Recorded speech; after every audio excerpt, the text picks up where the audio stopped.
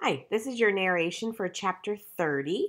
So, in these next few narrations, we're going to be talking about the endocrine system, and we're going to start with the pituitary. A little bit of patho review here.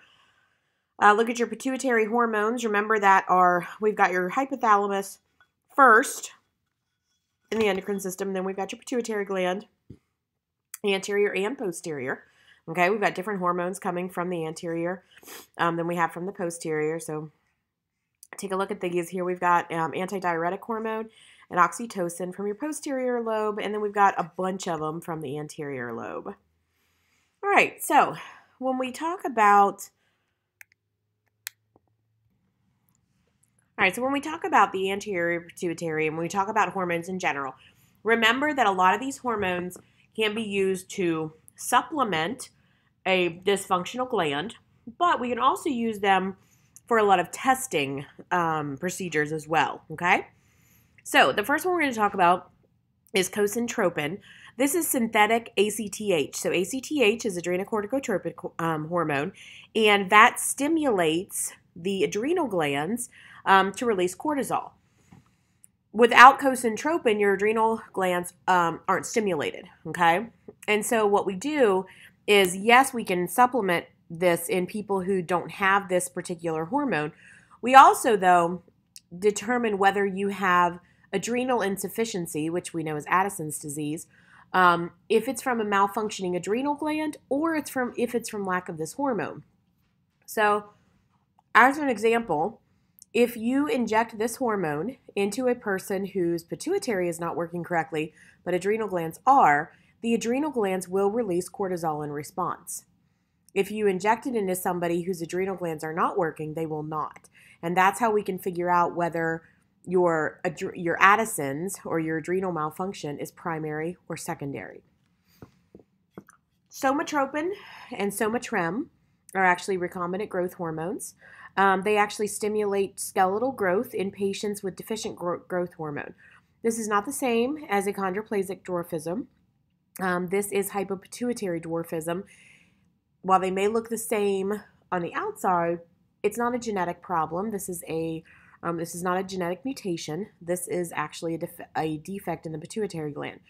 So as an example, I have a friend whose 8-year-old son, or he's not 8 anymore, but when he was 8, maybe he was 6, I don't remember.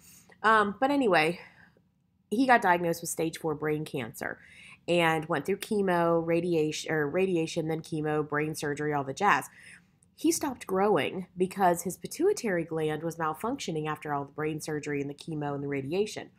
And so he actually is on synthetic growth hormone or recombinant growth hormone to get him to grow. He was, 11 years old wearing size 8 clothes, basically. So, so that's the difference there. All right, octreotide. Octreotide is a medication that is given in the ICU, and it is to reduce the symptoms of what we call a carcinoid crisis, which is where certain types of cancerous tumors secrete VIP, vasoactive intestinal polypeptide, which causes a ton of diarrhea.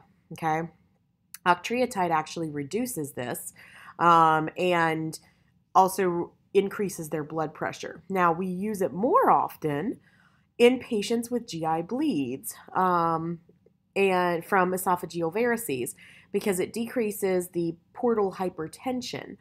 So we know that esophageal varices are often caused by a backup of blood from the liver into the esophagus, into the veins of the esophagus. And if we reduce the backup of blood in the liver, then we can reduce the backup into the esophagus.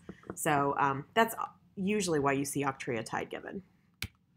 All right, in the posterior pituitary, we've got our ADH, okay? And so when that is synthetic, we've got vasopressin and desmopressin. And they actually are just basically synthetic antidiuretic hormone. So what do they do? Well, we will often give vasopressin in a code situation if somebody, for somebody who doesn't have a blood pressure in a code, okay? Because it will increase someone's blood pressure. It also helps with bedwetting. DDAVP or desmopressin comes in a nasal spray and also as a tablet for kids who wet the bed. What it does is they take it before bed or use the nasal spray before bed, and then they stop making urine overnight, wears off by morning, and then they pee again. So we use this also to treat diabetes insipidus, because remember, diabetes insipidus is the lack of antidiuretic hormone. So all you do is pee. So we give you synthetic until we treat the cause. All right. Review question. When administering octreotide to a patient, it's most important for the nurse to assess which parameter. Pause. Answer this to yourself. This is actually blood sugar. And no, I didn't mention that on the slide, but octreotide actually can cause labile blood sugars. I can't remember if I said blood sugar or blood pressure, but it's blood sugar. So we have to closely monitor them. Even if they're not diabetic, we will monitor their blood sugars. Patient will be receiving somatropin. Which disorder do you expect your patient to have? Pause. Answer this to yourself. And that's B, hypopituitary dwarfism. Which effect does the nurse expect to see in a patient receiving hydrocortisone? So think about this for a minute. Hydrocortisone is synthetic cortisol. And just like our endogenous steroids, hydrocortisone decreases the inflammatory response. Hydrocortisone, sorry. Cortisol in the body, hydrocortisone tablets or injection, prednisone, all of your steroids will reduce inflammation.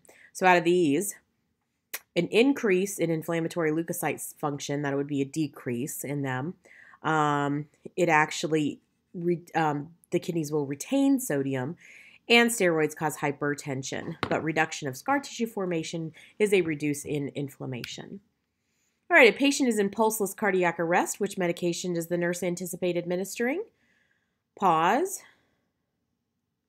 This would be vasopressin. Like I said, it's part of ACLS protocol, which is advanced cardiac life support. All right, I'm going to stop there because I'm going to try to do these in little sections so that they're easy for you to download.